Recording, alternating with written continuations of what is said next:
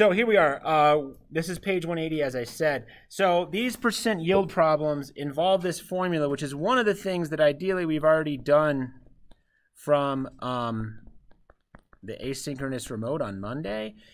But just in case, it's this. It's actual yield over theoretical yield. Now we do multiply that by 100, turn it into percent.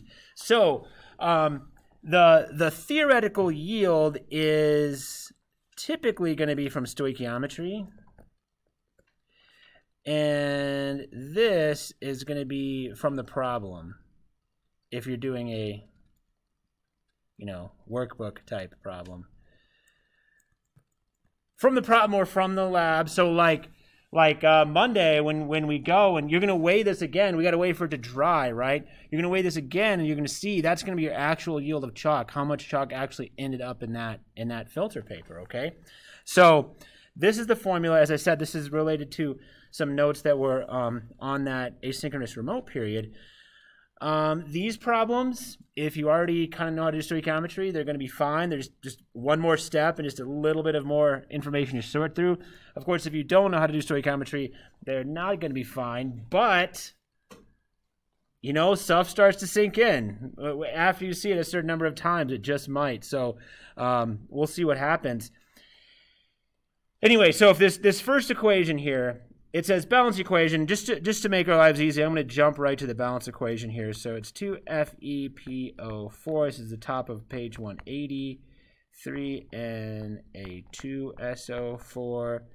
And then Fe2SO4 3 plus 2Na3PO4. Okay. So it says, if I perform this reaction with 25 grams of iron 3 phosphate and an excess of sodium sulfate. Okay, so first of all, notice that's describing the reactants. And maybe if we don't know the names of these polyatomic ions, or we're not sure what these are even called, hopefully this is iron 3 phosphate, this one, okay?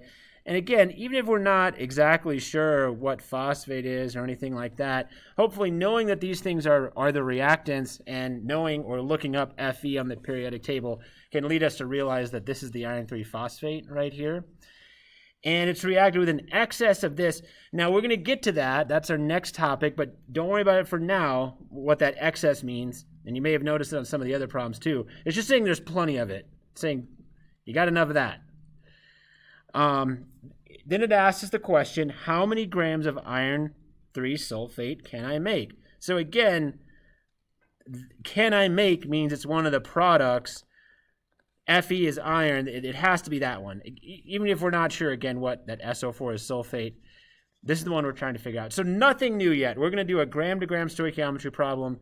We're going to start with the 25 grams of FePO4, and we're going to find the grams of this. So I'm going to change this to moles. That's how I always start if I've got grams.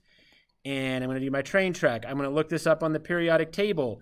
Remember, do not use this 2. Yeah, I'm just going to add up 1 Fe, 1 P, 4 oxygens. And I'm going to put that down here on the bottom, 150.82 grams. Remember, that's a mass when you look up on the periodic table. What is it the mass of? It's the mass of 1 mole of FePO4. Don't forget to attach the, to the mole unit specifically, attach what you're talking about. So unit grams cancel. Next thing we always think about is the mole ratio. What is the ratio between these two things? This is where we use the coefficients. This is the only spot where we use the coefficients. What goes up must come down. Moles of FePO4 is on top. It's going to be on the bottom of the next one. So this middle step here is where I'm using the coefficients. Remember, if there's no coefficient, it's an invisible 1. Sorry, it's a little bit squeezed in there. Unit of mole FePO4 cancels. And then so lastly, I'm going to add up the mass of this. Now, this might be the most challenging. In fact, on our final exam a few years ago, one of the most missed questions was just adding up the molar mass of something like this, because it's pretty easy to make a mistake. There are 2 Fe's How many S's? 3. Good. How about oxygens? 12. 3 times 4 is 12. So 2 Fe's, 1 S, 12 oxygens. Or you could add up the mass of an SO4 and multiply that by 3 and then add it to 2 Fe's. Either way, if we add it up properly, we get 399.91. Now remember, that is the mass of 1 mole of Fe2SO43, and it weighs 399.91 grams. So remember, what goes up must come down. So when you're adding up on the periodic table, it's grams. When I started with grams, I put grams on the bottom. But now that I'm in the unit of moles, I'm going to put the grams on top. And so anyway, we do all that. And again, nothing new so far. Now what this is that's the theoretical yield of iron 3 sulfate. In other words, that is the maximum possible. It is literally impossible to make more iron 3 sulfate than that. So that is our theoretical yield. Question goes on to say, if 18.50 grams of iron 3 sulfate are actually collected when I do this, what is my percent yield? So this is the only part that's new, is this last part right here, knowing what to do now, which is this. It's just like your grade on a test, okay? This is the maximum possible, like the maximum possible points on a test. That goes down here on the bottom. And then the 18.50 goes on top, multiplied by 100 to turn it into a percentage. And so it's about 55.82%.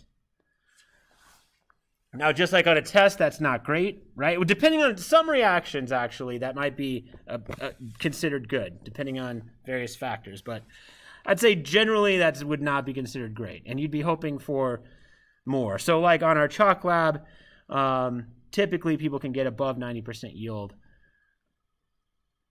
relatively easily.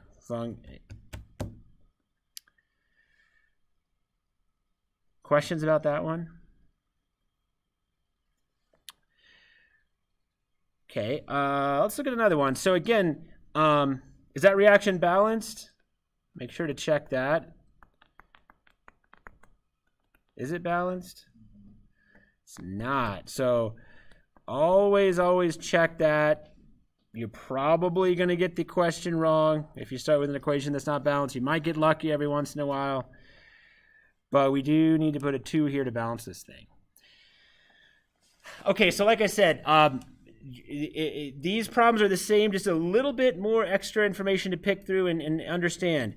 So remember, we're going to do the actual yield over the theoretical, and we're going to multiply by 100 at the end. So it says 15.65 grams of HCl is reacted with excess beryllium. So those are my reactants. After the completion of the reaction, 14.35 grams of beryllium chloride is collected. So that's what you want to be looking out for. The actual yield, it has to be one of the products, okay? And so look for words like that, collected, obtained, things like that, something that gives you a clue as to what you're referring to. So that 14.35 is my actual yield, okay? So I got that part already. And notice it's of this stuff, it's of this beryllium chloride right here, and I have to think about that because I have to do stoichiometry to get this theoretical yield. So what I'm saying is, we want to point our stoichiometry. So we're going to start here. That's one place where people can get a little bit confused. We're going to start the stoichiometry here with the reactant. And I'm going to go to this. Even though the problem doesn't specifically say calculate the theoretical yield of beryllium chloride, I'm going to, because how else will I compare to this 14.35 here? So again, this is going to be a problem exactly like the last one in terms of pattern. I start with this mass here that I got, 15.65, and that's HCl. So I look up HCl's. Remember, we don't use this coefficient 2. 1 hydrogen plus 1 chlorine, that's a mass in grams, and that's going to go on the bottom because grams are on top of the previous thing. So periodic tables give you masses. And since grams is what we're starting with, we're going to put it down here. Next part is the mole ratio part, where I'm comparing this to this. There's a 2 in front of the HCl, so that goes down on the bottom. What goes up must come down. The invisible 1 on BeCl2 goes here. It's hard to read. Lastly, now I'm going to use the periodic table again. 1 mole BeCl2 goes on the bottom, and the mass of that, which is 79.91 grams. 1 Be plus 2 Cls. And that is going to go down here.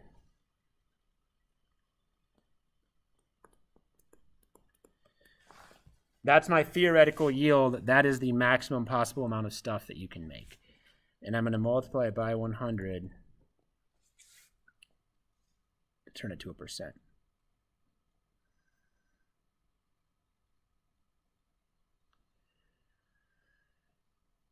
Which is about 83.7.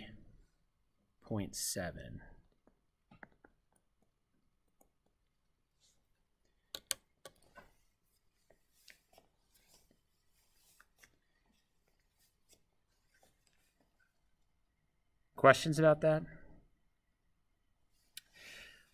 Okay, something to mention here, it is completely impossible to get over 100% yield. So if you come down to this last step and you get over 100% yield, you need to check a little bit. Now, that's not to say that you could have experimental errors happen that make it seem like you get over 100% yield, but it's not possible. Like, for example, take a simple example. Suppose we measured this chalk right now. It's got a bunch of water in it. So even if you subtract out the mass of the filter paper, you're going to get a mass of above 2 grams. But that's because there's a bunch of water in there. So it would seem like there's over 100% yield, but it wouldn't really be more than 2 grams of chalk there, because it is not possible to get more than 100% yield. So that's something to watch out for as you're doing the problems. Anyway, let's skip number 3 for right now. I'm actually going to say goodbye to our video watching friends here.